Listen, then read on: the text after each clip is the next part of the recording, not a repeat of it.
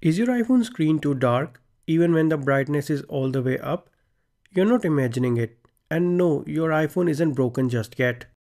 In this tutorial, I will walk you through the settings that could be making your iPhone screen look dim and how to fix it fast.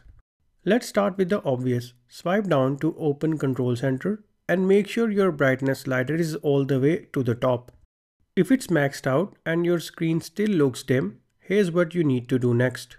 The next thing you need to check for in order to improve the screen brightness is the night shift feature. Go to settings and tap on display and brightness option. On this page, tap on night shift. If it's on, your screen may appear warmer and dimmer, especially at night. Try turning it off to see if that helps. Night shift is great for your eyes, but it can make the screen look darker. Next, check for True Tone. This feature is also found on the display and brightness page. True Tone automatically adjusts your screen based on surrounding light. Sometimes it can make your screen look yellow or dim. Toggle it off temporarily and see if the display looks brighter to you. Now let's check for auto brightness. Head to settings and tap on accessibility. Here, find and tap on display and text size option and scroll to the bottom.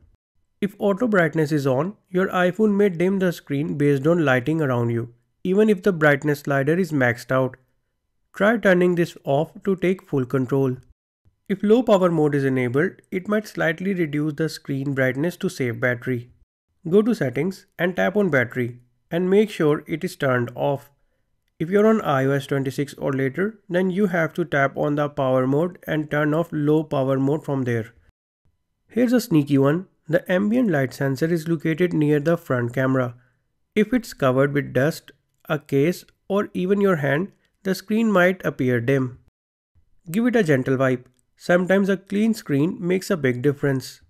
If none of this works, your iPhone might have a hardware issue, like a faulty display, a bad backlight, or water damage. In that case, it's time to contact Apple support or visit an Apple store for a hardware diagnosis. And that's how you fix an iPhone with a dim screen, even when the brightness is at 100%. If this video helped you out, drop a like, subscribe for more iPhone tips, and let me know in the comments which fix worked for you. Thanks for watching.